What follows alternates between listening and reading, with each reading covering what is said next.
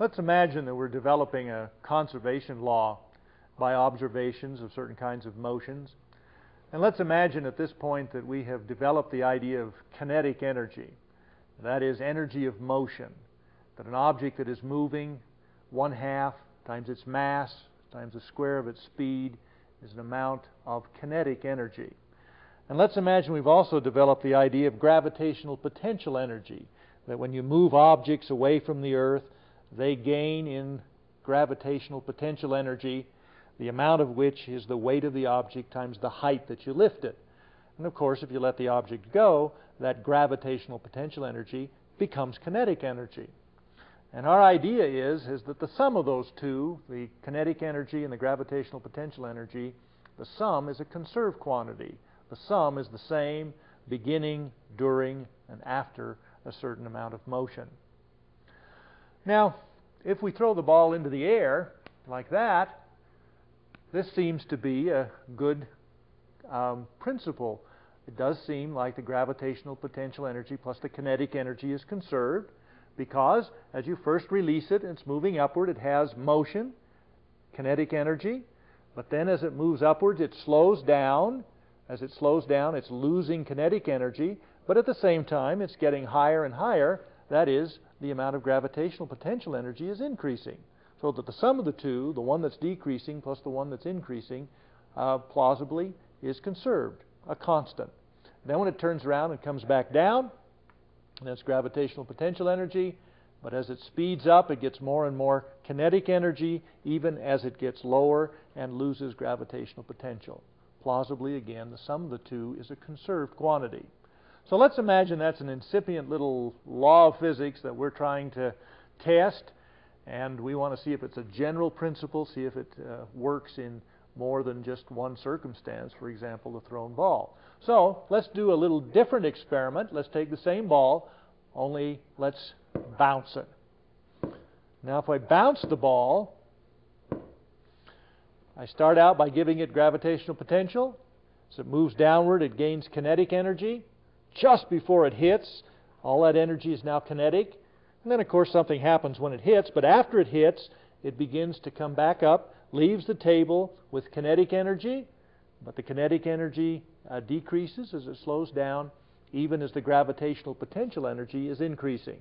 And it looks like you get about back to where you started, which would say that the gravitational potential energy and the kinetic energy, the sum of the two, is conserved. When you start here, you have a certain amount, and when it reaches your hand again at the same height, it's all back there as if it were conserved. So, it looks like our little law is still working, conservation of kinetic and gravitational potential energy. But now let me do it with this ball. Now watch this. Oh! Somebody killed it. Look at that. Oh! It's dead. Oh! It started out with kinetic energy, or with gravitational potential energy, then kinetic energy just before it hit, and then it's just at rest.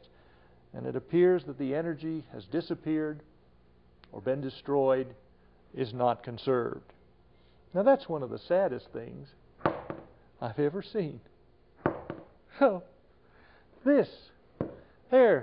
that's Friday. That's happy. That's Friday. That is Monday. That's sad. You could write a country western song about that. That's so sad. Now, with this one experiment, we have shown that this incipient law, conservation of kinetic energy plus gravitational potential energy, this law that we thought was a good law of physics, in fact, is not. It has exceptions, and there's one that shows that it's not a general law. Now, at that point, you can either just give up the idea of trying to develop this idea of conservation of energy, or, thinking of energy as a kind of stuff, you're going to have to account for where it went. If it's conserved, and if the energy goes somewhere, it has to leave some trace of its presence. It wouldn't be good enough to just say it disappeared. If you're going to try to conserve energy, you've got to account for where it went. And so we're going to introduce the idea of internal energy and play with the idea that possibly the energy that seems to have been lost in fact goes inside the matter, a kind of hidden energy internal to the matter, internal energy inside the matter. But if we're going to, if the energy is going to be a real thing, the energy that goes into that matter has to leave some trace. A long time ago, when I first started college, I took a physics lab and we did an experiment that I remember because it worked. And a lot of the experiments we didn't. But in any case, this one was very, very simple. We got a cardboard mailing tube. Somebody had sent the department a map. It was about this long, about that big around, and we sealed off one end with duct tape. And then we got some shotgun shells and removed the tiny little BBs in the shotgun shells, the shot, and put about an inch or so in the bottom of our tube. Then the person who was telling us how to do this asked us to make a measurement. And it was a strange thing to do, but he said, take a thermometer and put it into the shot and measure the temperature of the shot when you just stick it right down into the BBs. So we did that, and we got room temperature, which was no great surprise.